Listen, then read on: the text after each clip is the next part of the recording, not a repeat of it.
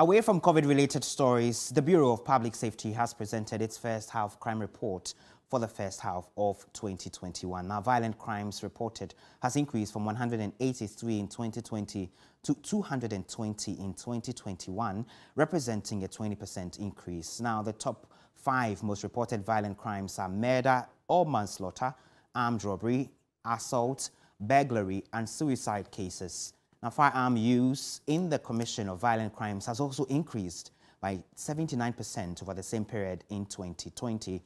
And 74% of reported armed robbery cases involved the use of firearms, while 20% of homicides involved firearm use.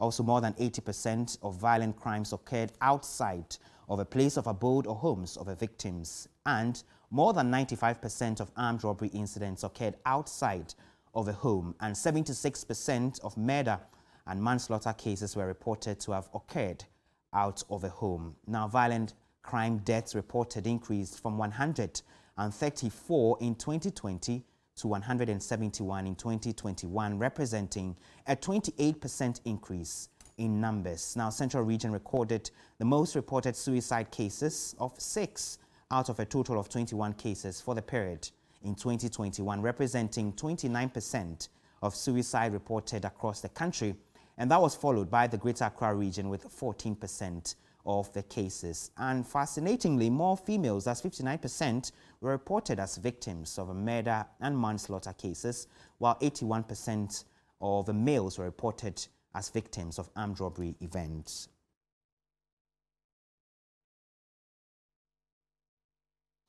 Chief of Party at the Bureau of Public Safety, Nanaya Akwada, joins me for a conversation on this. Thank you, Nanaya, for joining us. Now, these are very startling statistics, if you ask me. What, in your view, has accounted for all of these? Hello, Nanaya. I'm afraid we're working the lines to get Nanaya. Join us on the line to explain to us what may have accounted for the rise in those violent crimes across the country, with the Central Region particularly cited as having recorded the highest number of suicide cases and as well as some violent crimes in the country. Nanaya Akwada, Head of Party, Bureau of Public Safety. If you can hear me, I'm asking, what did you find out as the causes of these increasing cases that you have just found out? Hello, Nanaya. Hello. Great. I was asking what has accounted for the spike in cases as you've had it. Well, I'm sorry, but you are very, very faint. Let me try one more time, Nanaya. If this is clearer, I'm asking what may have accounted for the increase in violent crimes as you found. Well, thank you very much. Good afternoon to your viewers. Unfortunately, I'm unable to adequately speak to the qualitative aspect of the report that we issued, because, as you know, this is purely a quantitative exercise, and if you invite me in that realm, I'll probably be doing a pure guesswork. The reason I ask is because you may have done a lot of research in this area, spoken to people, and so then that would have been found. But if that is not clear, let us go to the recommendations that you're making to state institutions in this regard to deal with the matters. Thank you. Well, basically, the report centered on public safety and crime. So we scooped incidents that have already happened, and we divided into several categories. By broad categories, we are looking at violent crimes, we are looking at road traffic crashes, and law enforcement efforts. We observed increases in violent crimes, and in specific reference to murder and manslaughter issues, armed robbery, assault, burglary, and suicide cases in the first half. Now, if we compare this first half of 2021 to 2020, we saw increases in all of them, which is not desirable.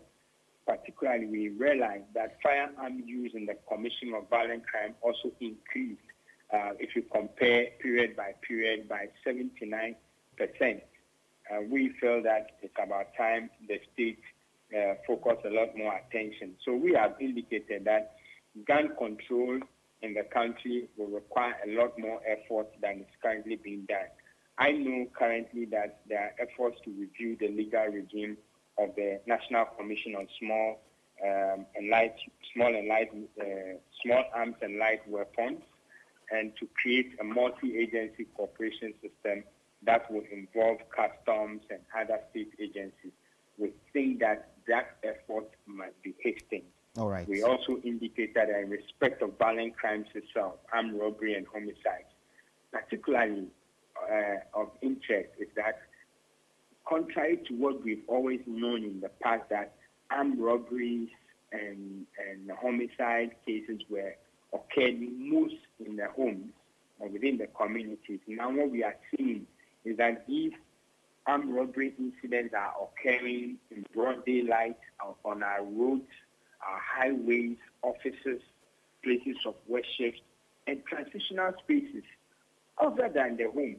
And so we need to educate the public on the dangers of transitional spaces, places where you don't have control of who comes in and who goes, places where you don't have control of who enters your private space and who does not. It is important that we maintain a high sense of awareness, and this can only come out of consistent public education.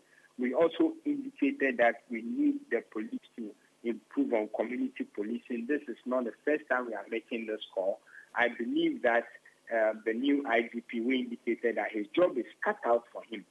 These and more are the things that we need to see the police, respond to, so that we'll be able to stem the tide of violent crime in our country. We have indicated that those CCTV cameras littered across the country, while we urge the Interior Ministry and the allied agencies to deploy these cameras, we are also asking them to periodically publish footages that these CCTVs are capturing, so that people will know that they are not just there for city beautification. They are actually there to capture such crimes, and those crimes that are captured after publication, when the perpetrators are arrested, it must be made public. When people know that these CCTV footages are actually working and it's helping the police to apprehend criminal suspects or criminals. All right, we'll leave it here. Chief of Party of the Bureau of Public Safety, Nana Yaw-Akwada. We appreciate that you could join us. Subsequently, we'll be engaging you for a lot more on the way forward to reduce the numbers of violent crimes across the country. This is